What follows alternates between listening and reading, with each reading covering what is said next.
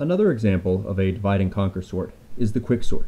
And in some ways, the quicksort is a really cool sort, especially how it's implemented with lists. And the way quicksort works is we're going to pick one element of our list, and we're going to call that element the pivot.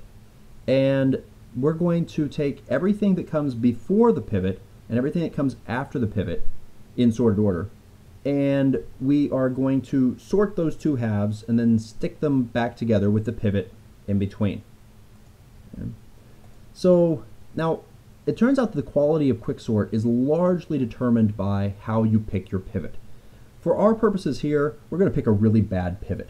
Okay. Now that's not because we really want to have a bad pivot, it's because it's easiest this way. We'll come back for a later treatment of recursion and sorts, and we'll pick a better version we'll write a better version of this, and one of the main improvements will be picking a better pivot. The pivot we're going to pick this time is the first element. And you might wonder why that's bad. Well, the way that the quicksort works, if you want the pivot to be in the middle, because it's breaking things based upon the stuff that comes before the pivot and stuff that comes after the pivot.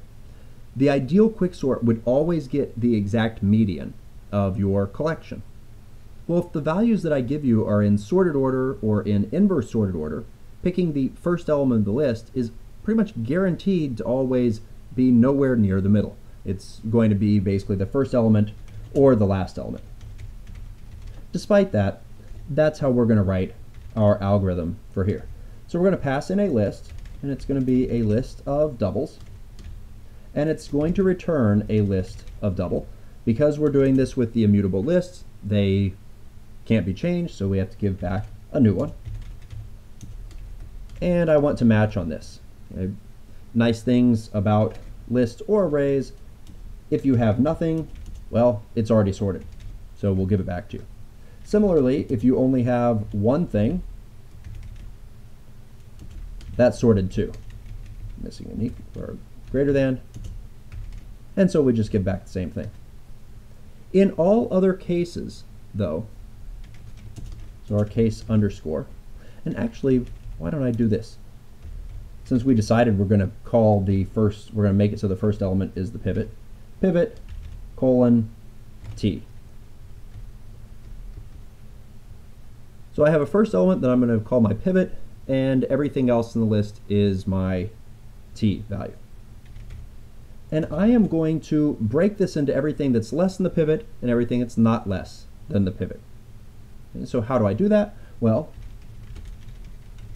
we'll introduce variables called less and greater, and there happens to be this very nice method that we can call called partition. Okay. And I want to partition this on everything less than pivot. So everything that's less than the pivot will go into less, everything that is not less than the pivot will go into greater. Turns out things that are equal will also go into greater. So it's not the ideal variable name, but it works for our purposes here. And now I want to recursively do quicksorts on less and on greater. And I need to stick these together with the pivot in between them. Okay. So we've seen the triple quote cons for sticking lists together. And it turns out that I want to take just the pivot and stick it onto the result. So I take the greater part, I cons pivot onto that, and then I use the triple quote cons to put the sorted version of the first half onto the second half. Okay. Shall we see if that works? Scala. Let's load in that file. It compiles. Does it run? We'll start with a little list. 10 elements. Missing an A in there. Okay. 0.44, 54, 68, 69, 70, 72, 76, 90, 93, 97. Those are in sorted order. And so are those. Okay, so this works. What about speed? What if I make this so instead of 10 elements, it's 10,000? That was pretty fast. 100,000? Took a little bit longer, but not too bad. 1,000,000? This is the type of thing that you definitely wouldn't want to do with a bubble sort, especially if you were bubble sorting a list so it wasn't happening in place. That works too. Okay, 1,000,000 takes a little bit longer. So what is the order of a quicksort? Well, it turns out that, once again, it all depends upon your pivot.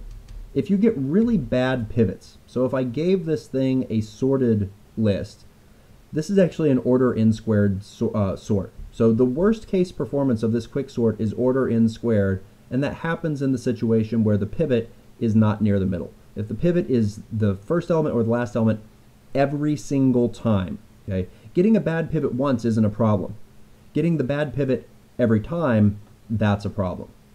Because what winds up happening is either less is empty or greater is empty, in which case, we're not breaking it in half. We're basically putting one element in sorted order.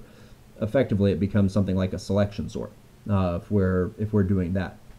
But because I'm giving it random data here, and in the situation where the data is random, even this horrible selection of pivot, just picking the first element, is still going to give us in log n behavior.